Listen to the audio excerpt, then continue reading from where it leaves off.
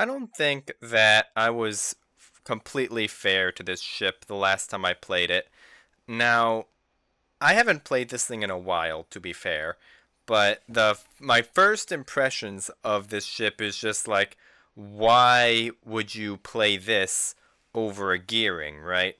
And I think the issue that I was getting was I tried too hard to play it like a gearing.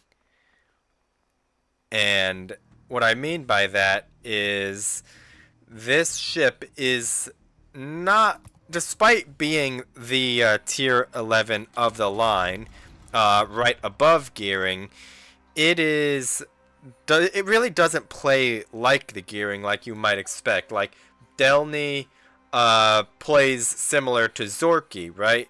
But the, and also Yamagiri plays similarly to Shimakaze, but the Humphreys is really interesting in it that it really doesn't play like the gearing, because it's a lot more gun focus, which if you look, well, no, you don't actually see it on here, but these guns have more Sherman-like characteristics than gearing characteristics. They're flatter arc shells that have a shorter travel time at the same range compared to gearing shells. So this ship is a lot more gun focused, but it also does still have gearing torpedoes, but at the cost it's a bit bigger, and it handles slightly worse.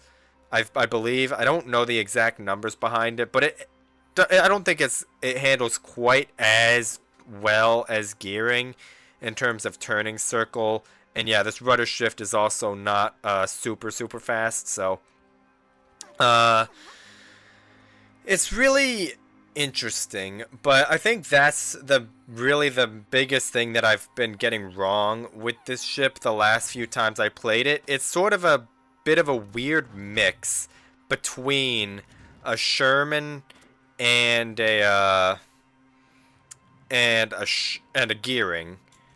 So we're going to see how we do this round. I'm going to start this one off by clapping a Smolensk. Maybe, not really. Let's see, matchmaking threats to my ship. There's only one radar, which is good for me. Yamagiri, Hayate, Holland, and Fletcher for destroyer threats.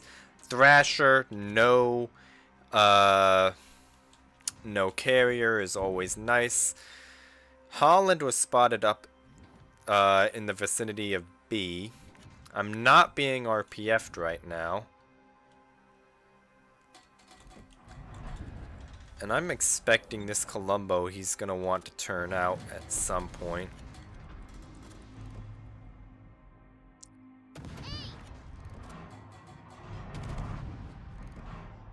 No, he's just sitting in reverse.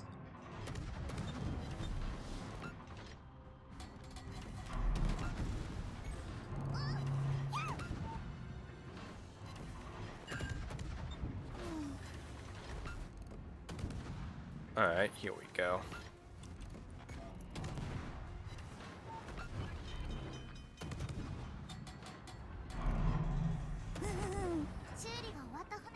I'm dark because no one else has a line of sight with me right now. The Hayate and the Fletcher are both behind islands, so they're not able to spot me.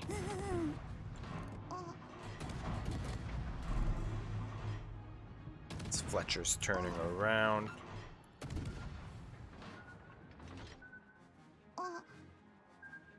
Those look like 1, 2, 3, 4, 5. Those are Fletcher torps.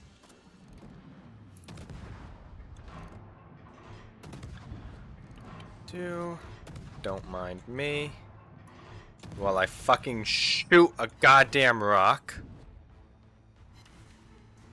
No aiming bugs in this game, by the way. Fire is not sticking. He repaired that single fire.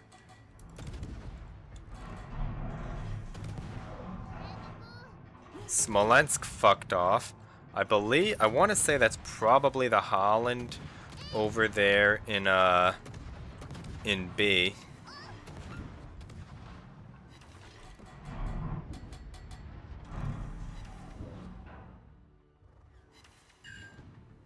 And there's the Hayate.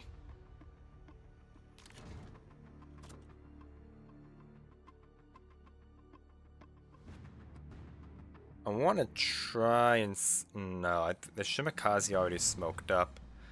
Although, I could try and... I want to try and set up a trap for one or even both of these destroyers. I will have to be torpedo wary, though. I'm just gonna... Speaking of torps, I'm just gonna put some Make-A-Wish torps out in that direction towards the Colombo. But I want to get into a position where I control one of these destroyers into shooting at me, so I can smoke up, and then they would be spotted either by the Shima or the Yamato. But both of those guys are fucking right off, which is not ideal. So it looks like it's going to be me picking a straight one-on-one fight with one of these destroyers. And it's looking like it's probably going to be the Hayate at this point in time. If both of them pop up in the same spot, I'm going to have to smoke up. Yeah.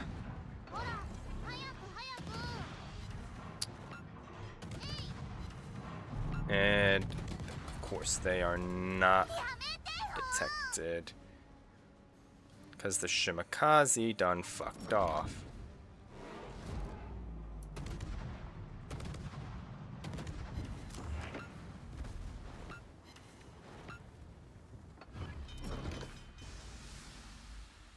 Oh, wow, that Colombo actually managed to eat a bunch of those. Now I'm just going to have to use the smoke and disengage, head back towards my friendly Yamato, and go from there. These two destroyers, the Fletcher and the Yamagiri, have played pretty well in terms of sticking together and picking advantageous fights for them. Because like I was talking about a few seconds ago, I can pretty confidently fight one of them in a direct one-on-one, but not both. And I'm just gonna put torps out in my own smoke.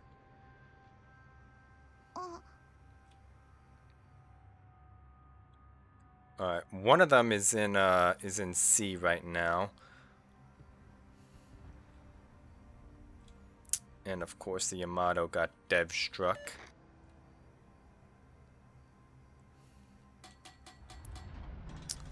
This is not a very advantageous position for me being bow on here. On the bright side, I know at least one of them is in C. So if I face check one of them right here, it's only going to be that one.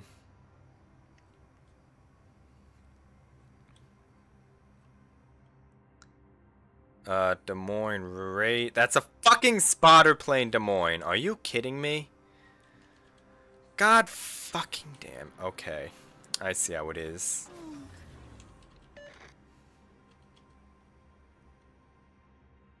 I see how it's gonna be. Tactically, we are triple capped right now, which is not ideal, but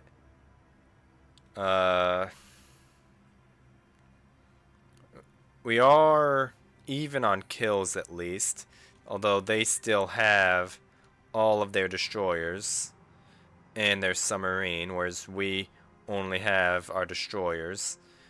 Yamagiri has the potential to go down. Their submarine also has the very likely potential to go down here yet.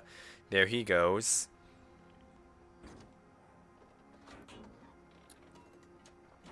And this Des Moines is getting farmed by the Smolensk that he can't see. Because he's a fucking spotter plane, Des Moines, and can't radar the DDs that are spotting him. So, yeah. Let's see. Oh, I might be having the Holland here to deal with as well. Which would just be absolutely grand. I am... Let's see here. Holland is that way. I honestly think that... Okay, no, the Hayate is pushed out like that. And the Holland is in B, so it means I definitely don't have to worry about him right now.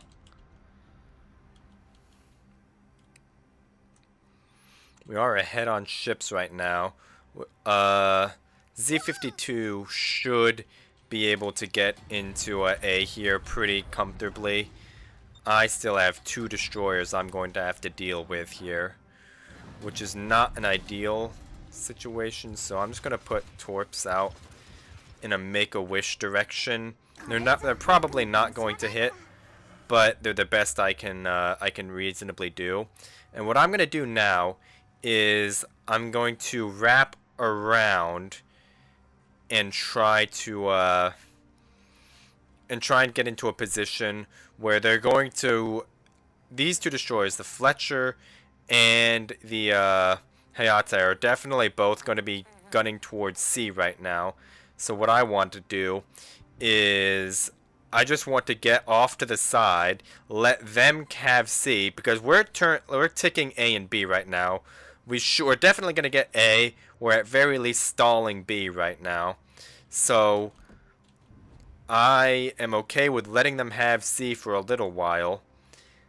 And from there, they're going to head up, probably run up towards B, to where the rest of our ships are. And once they do that, I can either push up behind them and get behind them, or I can just straight back cap C as soon as they leave it. But if only one of them comes back towards C, I can potentially...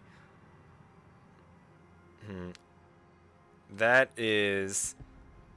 Okay, that's a two ship cap right there. So both of them are in C, so I cannot fight both of them.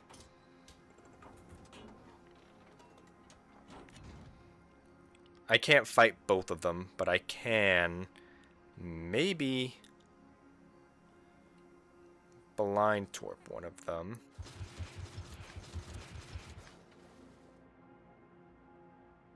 The reason I was able to tell that was a double cap was you saw the little indicator that said that number, I think it was like 46 or 47, something like that, that said how much time was left on the cap.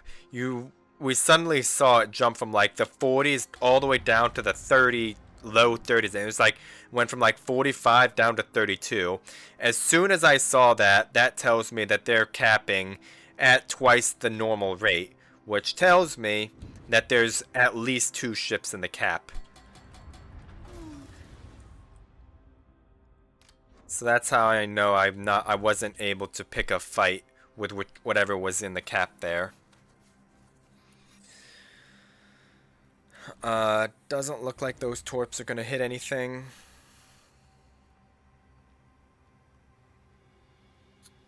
Our ships over in B are getting worryingly low. Z-52 is low, Petro is low. But then again, most of their ships are kind of low as well. Okay, there goes the Holland. That's very, very good. Let's see. Is C contested? No, it's not. So those 2 destroyers think I was gone. But yeah, they just straight took the shortest route. So now that I can back cap C from right behind them. These guys aren't even in a clan or a div, and they've stuck to each other like hot glue. So honestly, I say good on them. Because they've played this fairly solid up to this point. They've stuck together, they've picked fights that were good for them. So, honestly, good for them. Petro does not have any radar, does not have any heals, and he's being perma-spotted, so not the most ideal of circumstances to be in.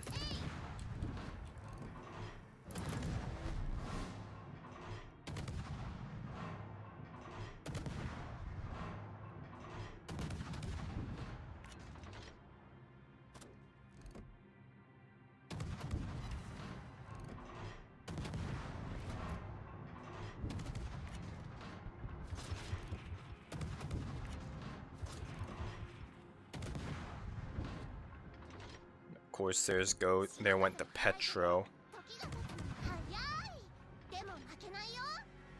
In order to win this game, we're going to have to kill these destroyers.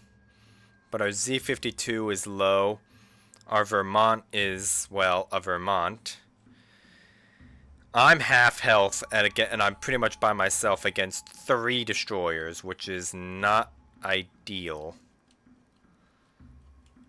Our Vermont just needs to stay alive, is what he has to do here. They're probably going to be, they're either going to be wolf packing in B still, or they're just wrapping around and heading back to C. Which, if they're heading back to C, I'm okay with that, because I'm about to step into B here. But,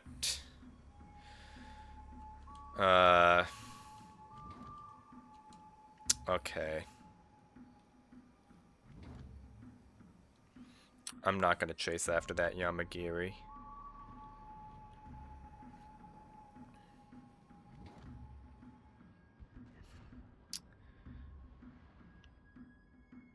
Now they're on 1 cap. But I am in... Oh shit, it's contested. Okay.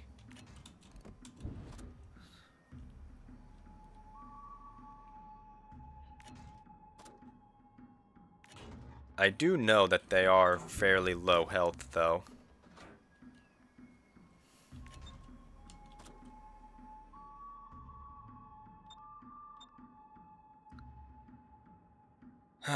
Okay. They're no longer in the cap.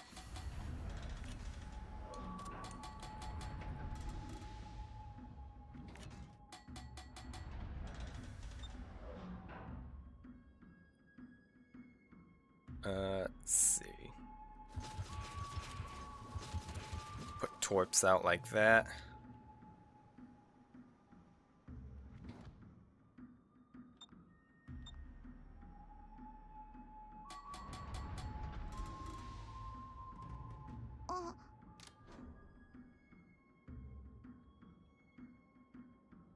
Let's see. And I'm getting shit talked. Nice.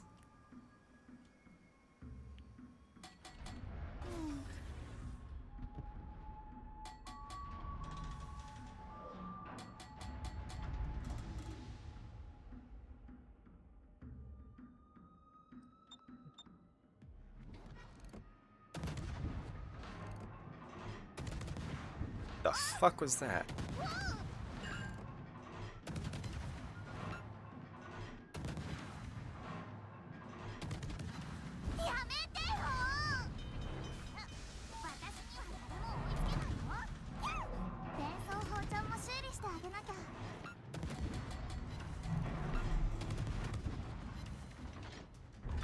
That was not a double strike, by the way.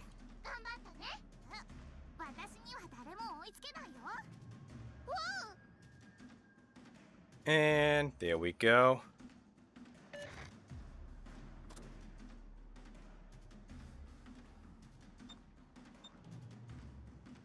We technically don't even have to, oh shit. There's the Vermont. I honestly forgot he existed, to be totally honest.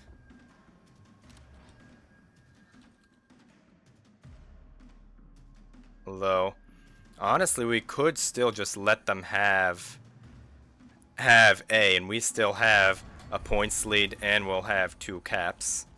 So,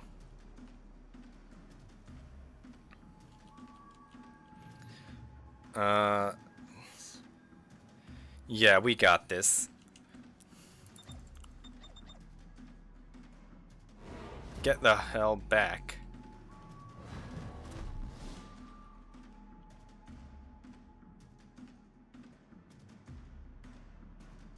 All the fucking 52 has to do now is run the hell away. All I have to do now is run the hell away, and we're good to go. So, even if the fucking Z52 were to die right now, I think we have enough points that we'll be okay. So, that was a little bit closer than it needed to be. As you saw it here first, that I contributed absolutely nothing to this game, as per the enemy Hayate, but that is going to be enough for today. Honestly, credit where it's due. This Fletcher and the Hayate, they stuck together pretty well, and they wolfpacked pretty well. I could have taken on one of them in a gunfight, but not both. So, they did pretty good together, even for not being in a div or anything. So, good on them for the most part. But that is going to be enough for today. I will see you tomorrow.